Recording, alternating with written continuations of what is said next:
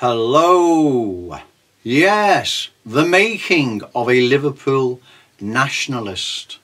That may be the title of a new book I'm going to write.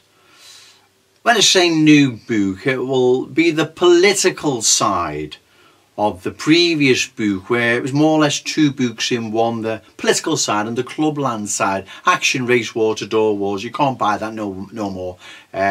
Lulu just discontinued it with some silly excuse they gave me. So I've got to rewrite the political side again. I've already done the clubland side in another book called Pain and Plenty of It. It's on Amazon if you want to buy it.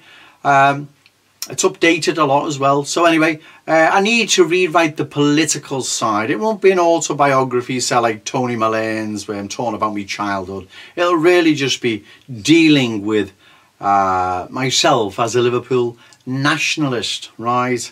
I'm reading Tony Mullane's book at the moment. I was reading David Cameron's, but it was a bit boring, so I thought I'd buy Tony Mullane's and see what he had to say. The early part of his life's quite interesting.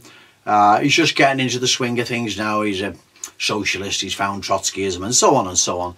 And it's interesting. One good thing about all that though is the conditions that bred class hatred and Marxism no longer exist.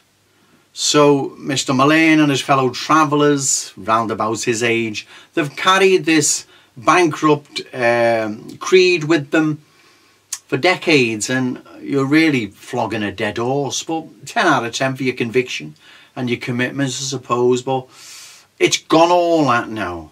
No one's interested in Trotskyism, like they're not interested in other 1930s dictators. We're living in an age of consumerism and pleasure seeking now, and we have to approach this totally different, and that's why you lot are getting it all wrong. That's why the Tories run rings around you. But anyway, that's for you to sort out. It's an interesting book, right? He was no friend of mine, Tony Mullane, but I'm not going to slag him off. The man's dead now. I'll read his book, and if I believe it warrants a good review, I'll do one. Also, Margie Clark bottled it. She deleted a Twitter account. I'm disappointed, Miss Clark. I thought you had a fight in you. Obviously no.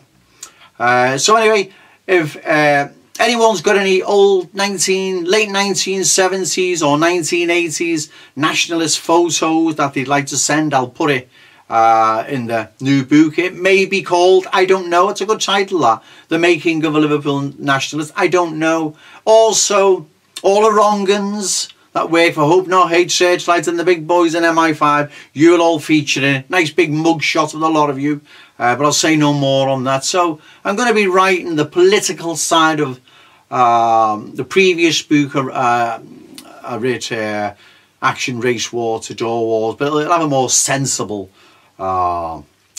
headline title this time. And also, when I wrote that book back in 2007, it was rushed, and the guy that was meant to proofread it and edit it and whatever didn't do it. In fact, I think he sabotaged it, if you'd ask me. So there's a lot of spelling mistakes and grammatical errors that have got to be fixed, and I'll do my best to do that. But I'm not an amateur writer, let alone a professional one, but what can you do? I'll do my best. So I'm going to rewrite that again and put it into a new book, right up to date with them all in it as well. That'll be good, won't it?